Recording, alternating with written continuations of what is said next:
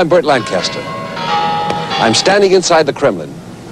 Behind me is the bell tower and the ancient cathedrals. In 1812, Napoleon captured the city of Moscow, and his army marched past these very same cathedrals. Shortly thereafter, the Russian army pushed the French back to the area of Belorussia. One of the heroes of that war was Prince Bagration. That is why the Soviets called their plan to free Belorussia Operation Bagration. It was the northwestern part of the Soviet Union that the Nazis occupied for 3 years during the unknown war. In 1944, they launched a massive attack which swept through Belorussia, and the Soviet troops continued westward across the German frontier. Our story, the liberation of Belorussia.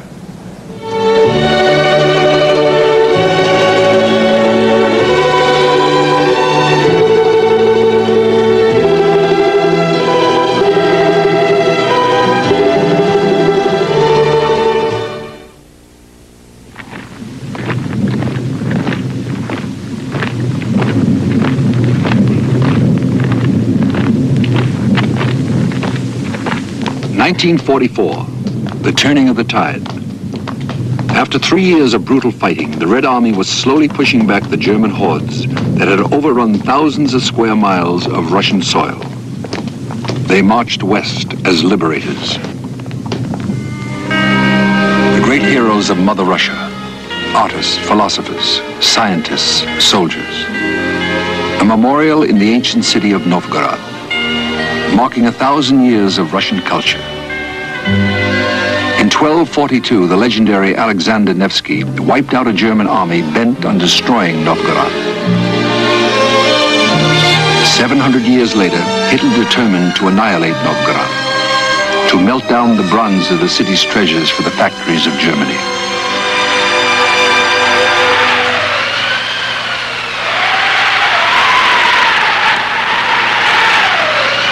Hitler almost succeeded. Almost. After the war, Novgorod was restored to its ancient beauty. In 1944, Hitler had told his troops, none of the historic or artistic treasures of the East are of any importance.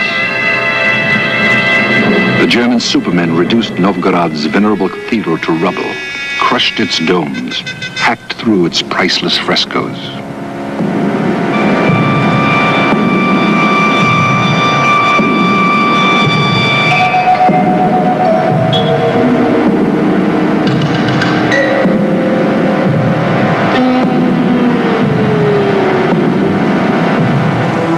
The children of Siegfried, of Barbarossa, the children of Attila, had been shown a vision.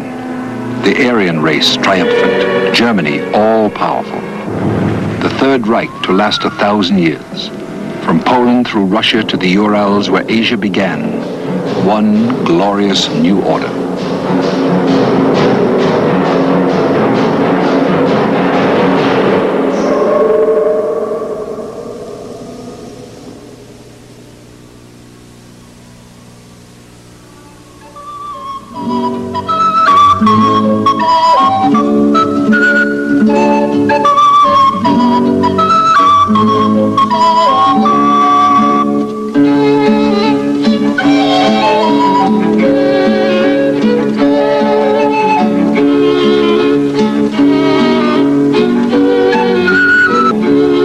That new order involved, of course, the extinction of the Untermensch, the subhumans of the East, and all their civilization.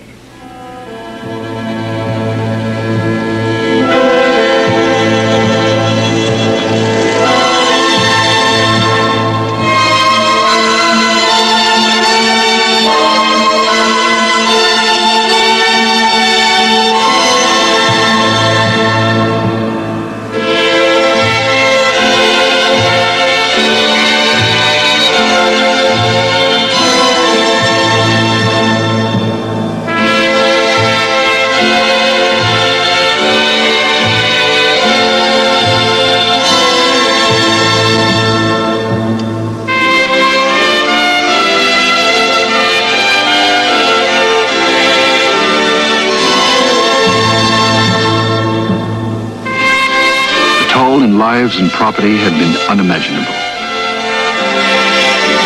But what was most precious was still alive.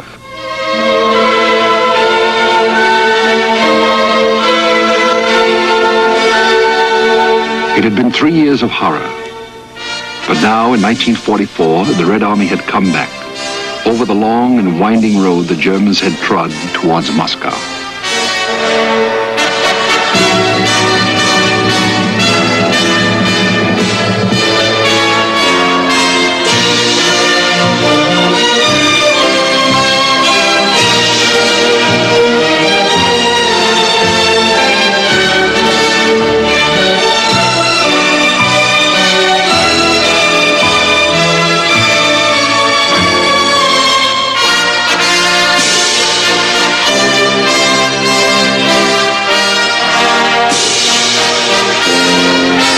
Smolensk had been freed, and now Novgorod. And now they came to the first villages of Belorussia.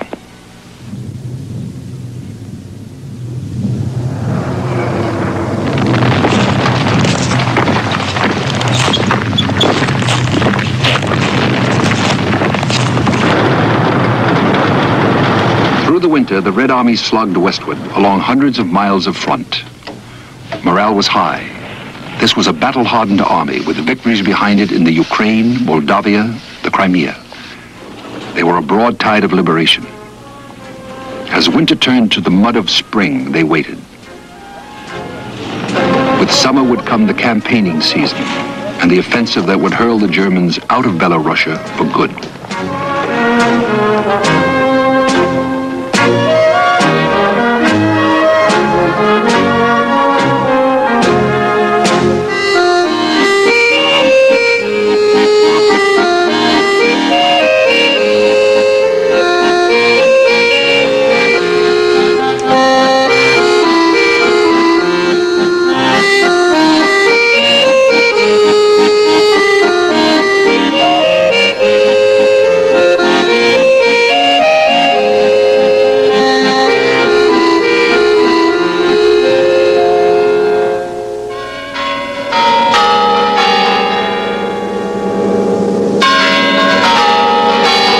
Soviet High Command began to issue its plans for the annihilation of Hitler's Army Group Center.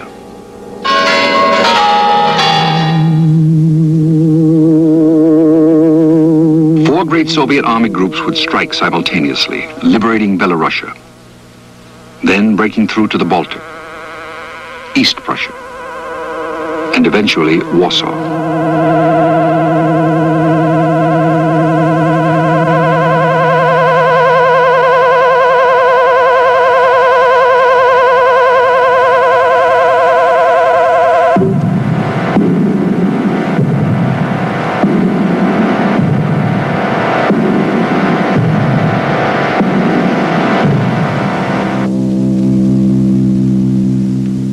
General Bagramian commanded the First Baltic Front in the north.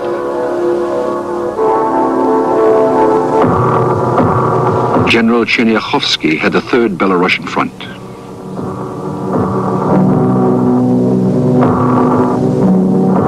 General Zakharov had the Second Belarusian Front.